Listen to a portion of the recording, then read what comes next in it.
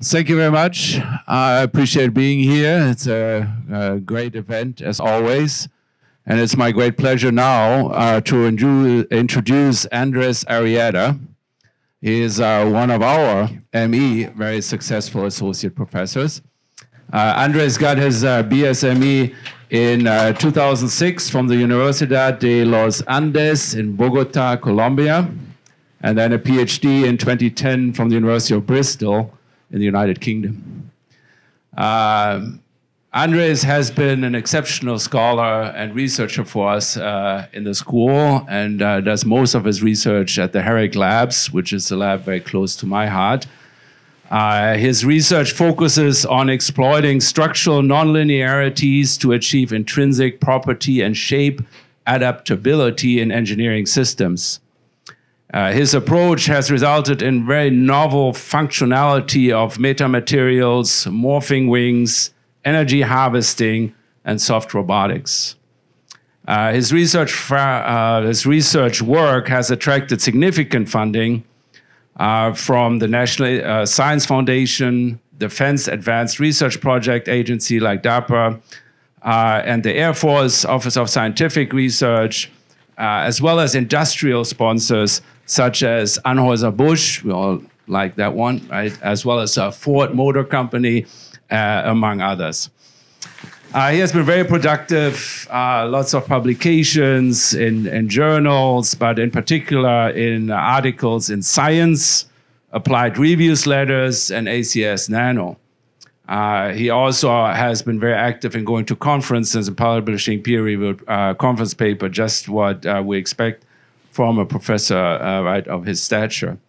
He has already mentored 7 PhD students to completion, as well as 18 master students to completion, which is quite productive for this stage of the career. And his most notable awards to date is the ASME Gary Anderson Early Achievement Award in 2018, as well as NSF Career Award. And it's my very distinct pleasure to introduce Andres Arrieta.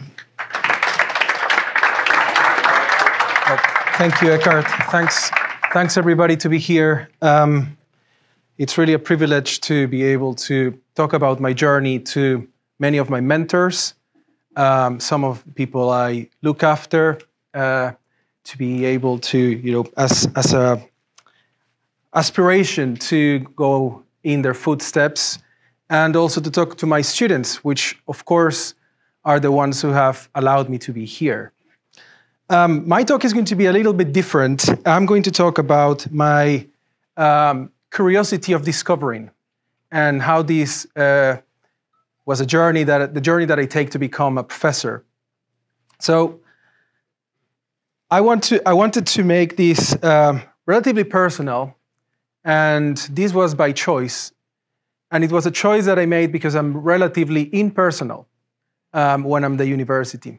So I wanted to show this side to my students and also to my colleagues, and what motivates me to be here.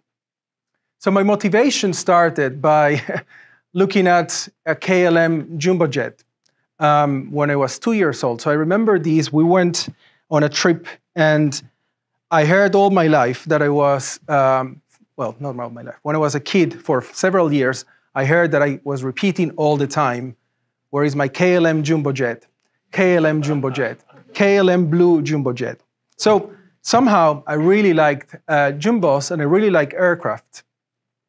And also when I was growing up, I had really a big privilege of having 3 grandparents that were looking after me, and in particular one who was living with me and all the time feeding me with information. And some of the information was about science and about the solar system. So the first place where I started writing my name properly was on an astronomy book about the solar system.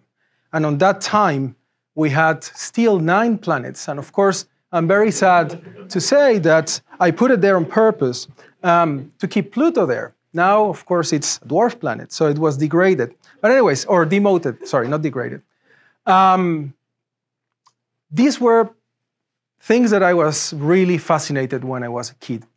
And when I started thinking about what I wanted to be when I was adult, I was fixated to become an aerospace engineer. But then I started to realize how life works. So I come from Colombia, and we didn't have, well, actually there was one aerospace program in Colombia at the time, but I understood that it was probably not the best to follow. So I settled for mechanical engineering. And I took that choice because I knew that that was my surest path to be able to work on aerospace applications. So while I was growing, this is the late 80s. Still, the world was not globalized as it is now. So my parents, and in Colombia, it was hard to get Lego. So we had our own Colombian Lego, which is called Armo Todo. And I was making spaceships that to me looked like this. Unfortunately, I didn't have any pictures of them, but I remember they were quite nice to me, and I played all the time with them. And the interesting thing is that these things were made for architectural applications. So this started to form my thinking, I believe, in how can I connect and how can I use what is available to me to find the best path to achieving my goals. And my goal was to have a spaceship like this one.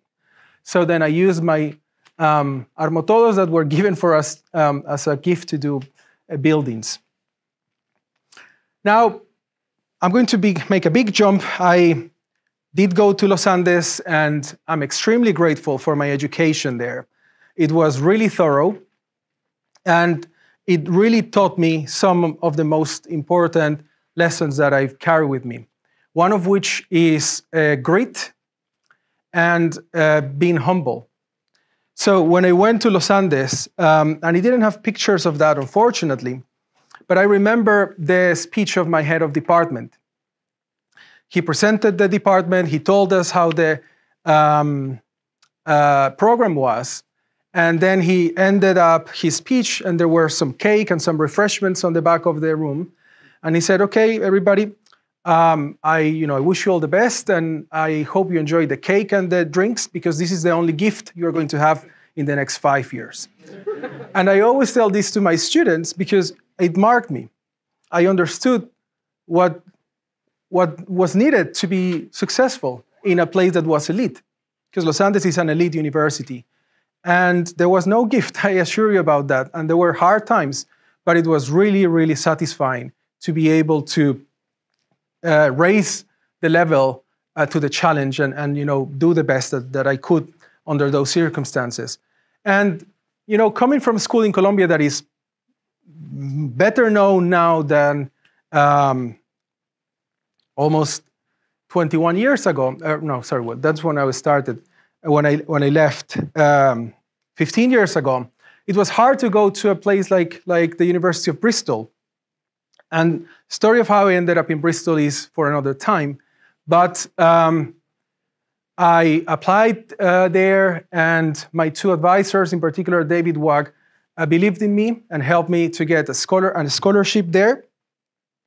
And it was really interesting. I don't want to talk too much about my research, but it was about these laminates that are changing shapes, just like slab bracelets, or now these Microsoft mice that some of you use. I know Stuart has it. I saw it yesterday, and I bought it myself, of course, a bistable mouse. It's something that I need to have.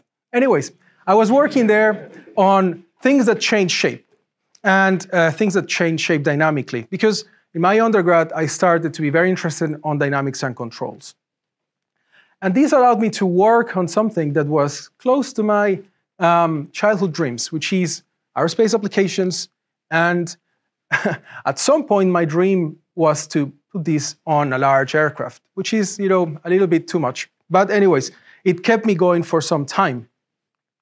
Now, after my time at Bristol, I was very fortunate to meet Professor Peter Hagedorn, which I know Arvind also knows. And there in Darmstadt, I deepened my knowledge in nonlinear dynamics and vibrations. And afterwards, I was extremely lucky to be able to go and work with Professor Paul Ermani at ETH Zurich now on things that looked a little bit more to what I wanted to do with my childhood dream. So we were able to develop some interesting applications on morphine structures and had my first opportunity to mentor students and meet other incredible human beings there. So then I started to think a little bit about what I wanted to do, and it took me some time. But from my astronomy and physics times and talking with my brother, I was very interested about fundamental phenomena. And I got involved, or I started to play with these dome patterned sheets, which maybe some of your kids or some of you have on these puppet toys. And I wish I had patented these before, because they are really, now everywhere. But anyways, it's still really interesting. So if any of you have played with these, you'll know that it's very interesting. These, let's call them metamaterials, are reshaping when you start pressing on them. And they have this hysteretic behavior that is very interesting. But when I started playing with these, I didn't know what these were leading me. Now, it led me to something that it's my second big point that I want to make. It's the interconnectedness that you find everywhere in science and in life. So I had no idea that these dome pattern metamaterials, when you press them, and their reconfiguration was related to a very fundamental phenomenon called geometrical frustration, which is the inability for a lattice system or a system of interacting particles to minimize their interaction energies simultaneously. So there is a classical example of a lattice made of triangles. So if these triangles are thought as, let's say, magnets, and they want to be aligned antiferromagnetically, so they want to be one up and one down, you can arrange two of these guys in the triangle, but the three become frustrated. And frustration, it's also an important part in our lives. It was in my life, being a hyperactive kid. I gave a lot of frustration to my parents when they needed to go to school because I was, messing around. And now it forms an interesting part of my life. I started finding frustration everywhere. And in particular, when you have all these lattices where these elements are interacting and are frustrated that cannot be minimized at the same time, you start having these states of degeneracy. And degeneracy essentially means that you have many possible states. And this happens in many different systems, starting by water ice, colloids, magnetic systems, and even in some structures. And then what I was extremely happy to know is that this geometrical frustration and the many stable states that you find in these systems and in the sheets that I play with come from uncontrolled degeneracy. So this is the connection with the fundamentals. And when I teach my ME 274 class, ME 270, I try very hard to give my students a motivation of why it's important to learn the fundamentals. And I also try to tell them the connections between different fields. Because when I started looking at this problem, I would have never guessed that it appears in condensed matter physics, in quantum physics with Goldstone bosons. And it was really fascinating for me to see all these connections. Where is this ball going to fall on this Mexican hat potential? This is the question. And it can fall and stop in any of those points. And this is what it's called degeneracy. You don't know where you're going to end up.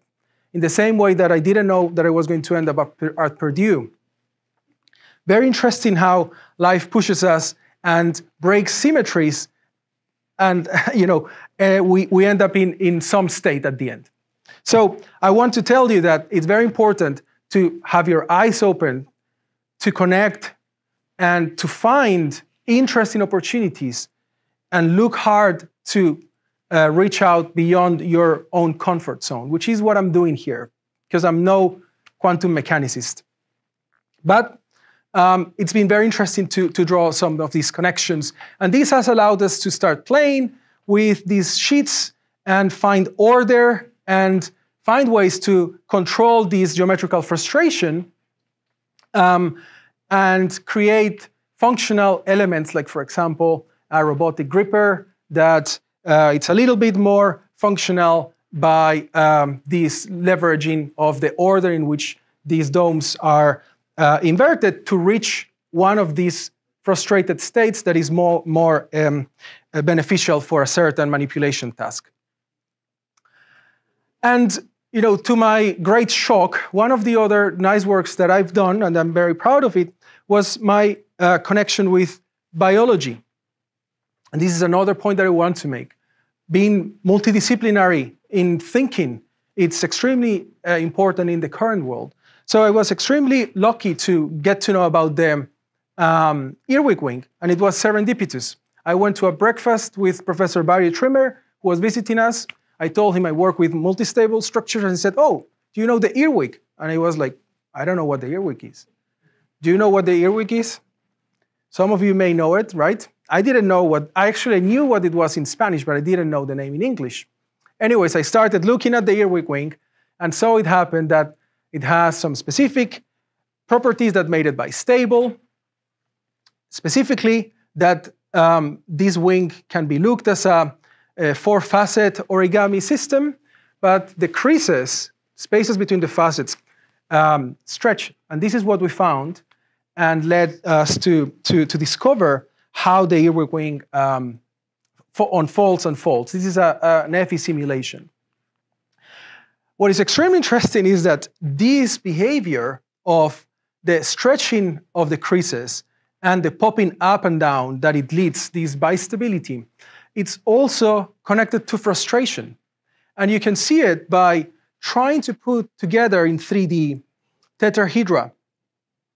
They will form six, each vertex is going to come into a six, each vertex will share six sides of a tetrahedron.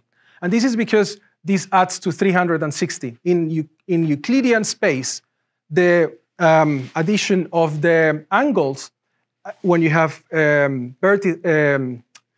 when you share vertices, need to add to 360. So if you try to put, for example, 5 tetrahedra together, there is going to be a missing angle. And this missing angle is the same missing angle that creates the popping up on the earwig, and again, my frustration appeared. So it's very interesting how, absolutely by luck, because I didn't know about this before I started studying, these main contributions of my work up until here were connected. It's really, really remarkable.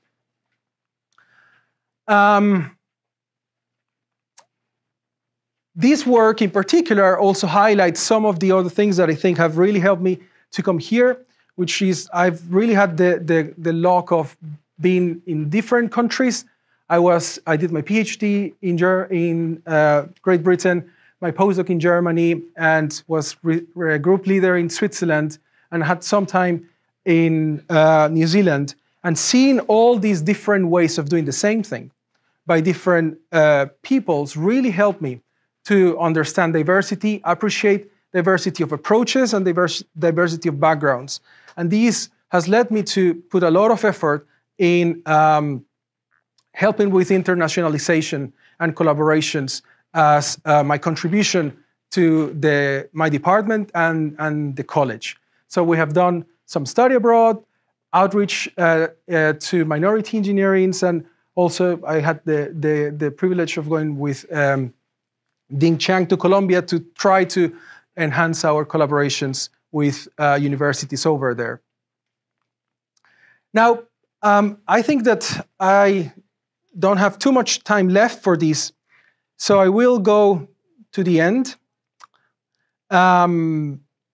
And is how I measure success. So I didn't have any metrics here, because my metrics is to see my students having fun, and also receive from my friends and my family their appreciation for my work. This is the metric I use, and this is what really gives me and drives me every day.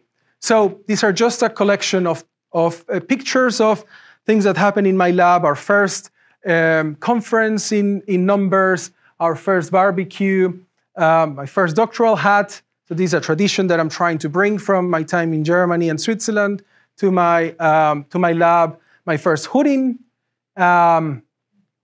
first trip to Chicago, and here are most of my students, without whom I wouldn't be here. And it's my privilege to be able to mentor them and share with them a little bit of the journey that brought me here. Also have to thank all my sponsors, which of course help us, support us, and allow us to do the wonderful things we do. And finally, I want to thank my family, which had to deal with my frustrating behavior as I was growing up. Particularly my granddad, who's 100, he's going to turn 101 in a few days. And his example really was consequential and fundamental to me being here.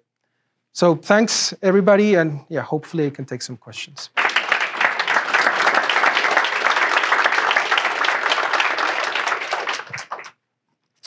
Thank you, Andres. That was truly wonderful. Very, very informative, but also a little bit entertaining. Questions for Andres? Yes. There we go.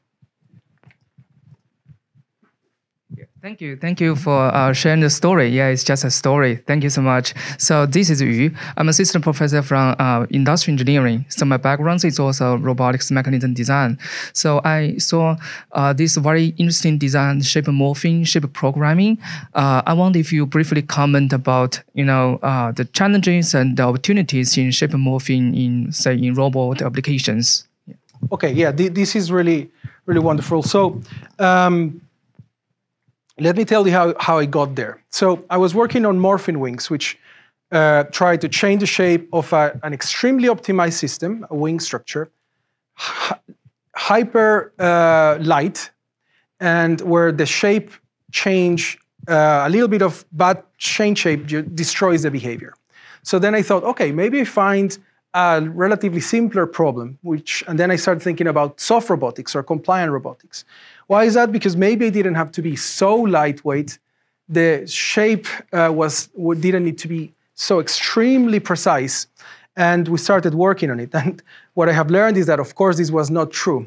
The challenges are equally hard. Now, what is very interesting about compliant robots is, and for us, is the opportunity to simplify their functioning by encoding properties into the structural system. And when I talk about properties, it's functionality, such as control and actuation. So I think that as engineers, we naturally try to solve our problems by using techniques, combining different types of systems, and then using all our tools to make it work. But this begets complexity. And I think that this is one of the challenges of our time, particularly if we want to see robots everywhere. They cannot be complex and they cannot be very expensive. So an opportunity is, how do you make robots more robust and simpler, and how do you make them affordable such that they can be really deployed everywhere? And this is what's driving me in trying to come up with interesting properties that allow you to have encoded reconfiguration, encoded controls. We call it encoded mechanologic, to be able to have a simple input that by modulating it in time, so this is connected to the order of the pressing of these metasheets, allow you to go to different types of final states. And I'm very happy to see that Milind was here. He helped me to understand that this is a type of higher level logic, that it's just finite state machines type of logic, which for me was relatively new when I started looking at it. But it gives an opportunity to simplify the system greatly. So I see that making affordable robotics, it's a great opportunity. And the challenge is how do you encode sufficient functionality to make it work? And we try to do that by simplifying the system as opposed to maybe make it more complex. Yeah, I'm Barrett Caldwell from Industrial Engineering. Mm-hmm. I want to ask you a very speculative question that actually goes back to your Colombian Lego. All right. There's been some recent work looking at the sound propagation on Mars, looking at the speed of sound calculations from Perseverance and Ingenuity. And apparently, because of the nature of the atmosphere, it's a biphase speed of sound with a transition in the acoustic range. If you are building a spacecraft or a structure on Mars, do we have a geometric frustration problem if the speed of sound changes in a region that we might expect vibrations? I'm completely blown away by your question. I mean, I will be a fool if I try to respond technically. I don't know. I really don't know, but it's extremely interesting. It's extremely interesting, and this is serendipity happening, as we speak. So I cannot give an intelligent answer to your question, but I'm going to make sure to find out what's going on there for sure. You'll hear from me. This is incredible. Yeah. Any other questions? I'm sorry that I cannot give. Of course, I expected Mang to have a question. You know, no, I don't want to have any misconstruction that I'm not paying attention to this talk. By the way, great to see you again, Andreas. I still vividly remember our journey together with a few other colleagues to Columbia, and rest assured that while there are aeroastro-inspired mechanical engineers, there are also a large number of mechanical inspired aeroastro colleagues and students as well. So, on the topic of Columbia collaboration, just wondering, since the trip we took, which was 3 years ago or so, and visiting a few universities and try to create a pipeline of exchange students and master and PhD students. How is it going, and what more can we do?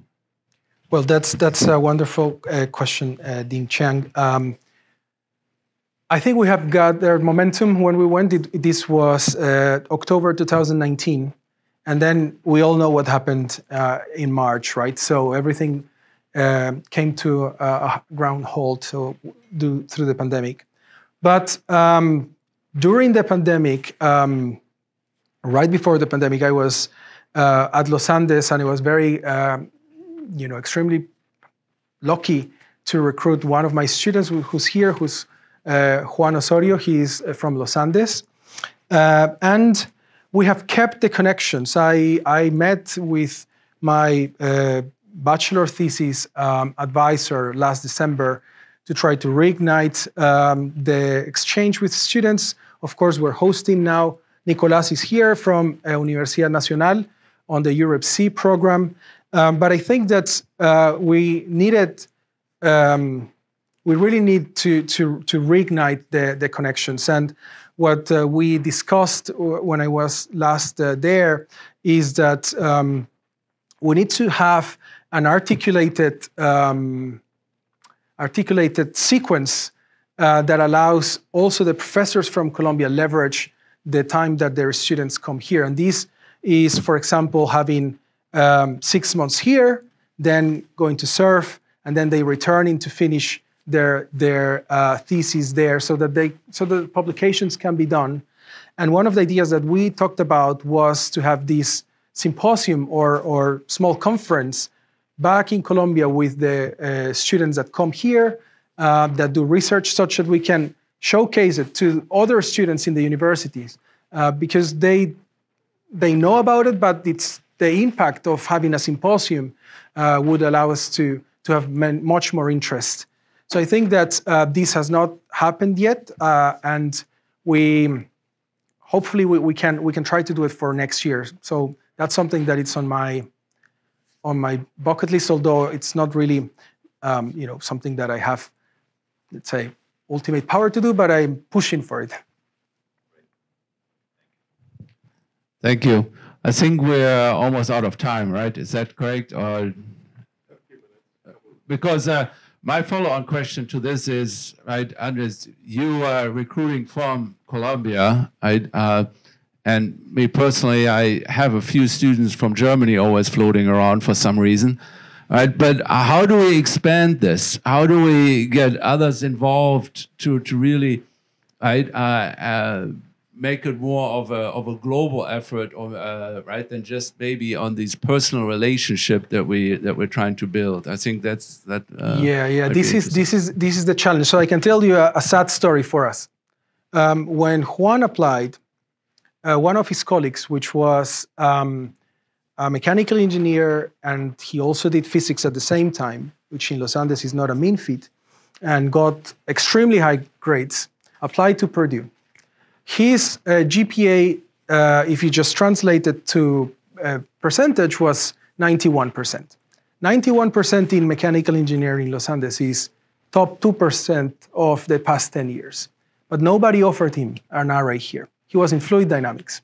So the problem is that we have to do our, go beyond to really learn the systems and maybe be more proactive in our graduate committees to have international professors that have this local knowledge to flag up these students more vigorously and be champions for them to come. So he's now in Denmark, right, Juan? At DTU. It's a little loss for us, I think. So I think that we need to do more targeted recruiting. So what I was describing, have a symposium at the university, people will see our names. We have to have some faculty there to give weight to the symposium. And then when the opportunity comes, we need to grab them. And I think that this is maybe what happens, a little bit of lack of knowledge, and we all are very busy, so it's very hard. But I think that there is, talent is really universal, and we really need to look everywhere for it. Great. Thank you very much. I think I will close it out now. Arvin, you want to have the last word? Thank you again, Andres, for a wonderful presentation and remarks. Thank you.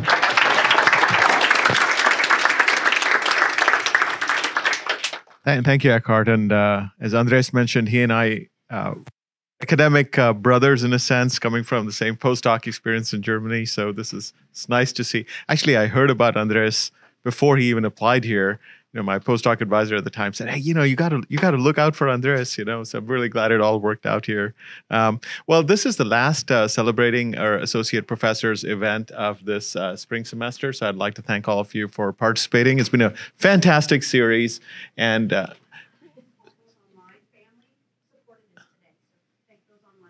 Oh, yes. We have a lot of colleagues and friends online, so big thanks to all of them as well for joining us. Big thanks to the committee, all the people who have organized this event, certainly to Ed and the AV team here, to Marcia, Maria, and Amy, that have actually very successfully carried out these events. There's a lot of work, as you know. There's a lot of customized outreach to all the mentors. There's special emails that go to specific individuals asking them to apply. So a lot of work goes on. So please join me in thanking the honoraries as well as those who helped make this event possible. Thank you.